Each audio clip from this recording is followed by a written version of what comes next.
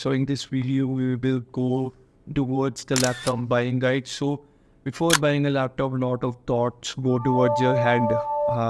How to buy a laptop and what to look for, what to not look for. So this is basically that. So first thing is requirement. First sort out your requirement. You are buying this laptop for office purposes, studying purposes, gaming purposes, or editing purposes. Once you have sorted this out, obviously you would have. So let's move on to the next step.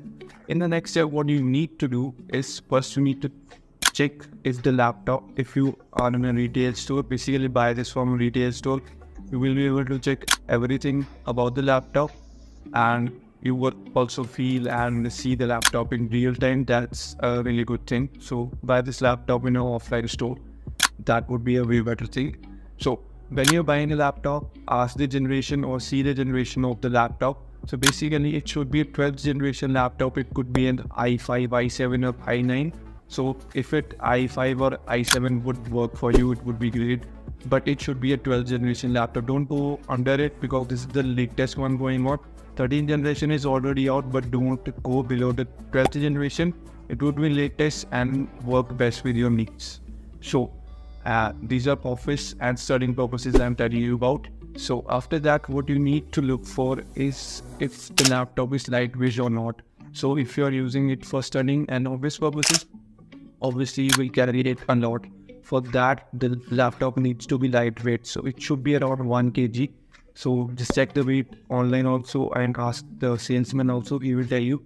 So it should be around 1 kg. You can also pick it up and check if it's compatible with your needs.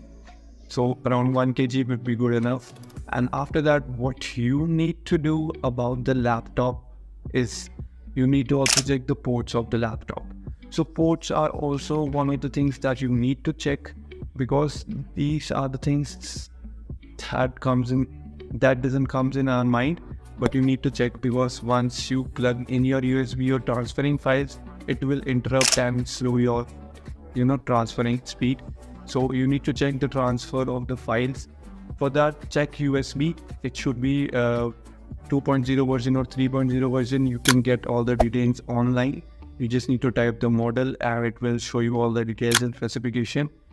And after that, you need to check the display. The display should be IPS LCD display because that is one of the great display.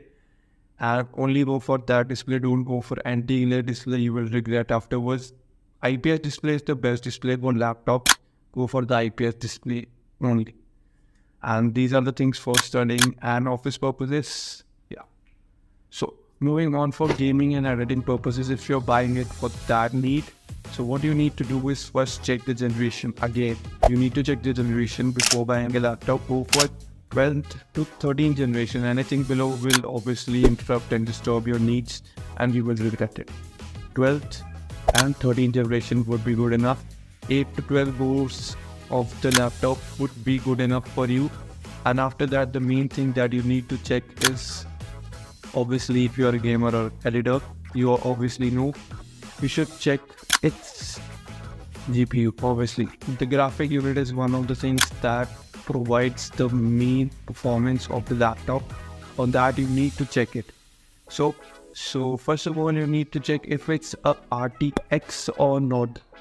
So your laptop should be having an RTX GPU only. For RTX CPU, don't go below 2050 and don't go below 2050. Only go above 2050. It should be 3050 and 3050 Ti also comes under your needs and go above that. Don't go below 2050. So you need to spend around 60 to 70,000 for entry level of a gaming laptop. That is an entry level, and obviously go for 80 to 90 watt hour of battery. For both studying purposes also, you need to have this much amount of battery, so it will go with all your needs and it will last longer if you have this much amount of battery. So go for 80 or 90 watt hour. If you even have the 80 watt hour, it's good enough. So that's all the things you need to go towards and basically check everything out, and if it fits with your needs and your pocket, then go for it. These things you need to check before you are buying a laptop because if you don't want to regret it afterwards after buying the laptop, make sure you check the display, the ports, the battery, and the generation of the laptop, and for the Ryzen series.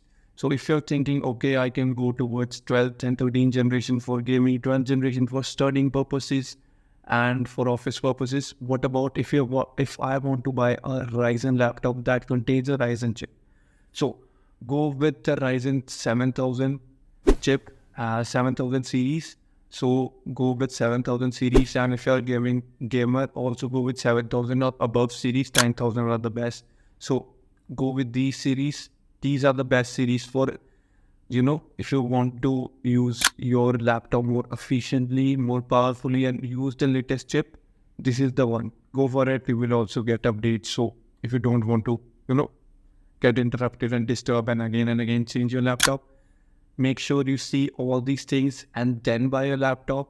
You will be saving your money, as well as you will be, not regretting it afterwards and not slapping your laptop and throwing it away.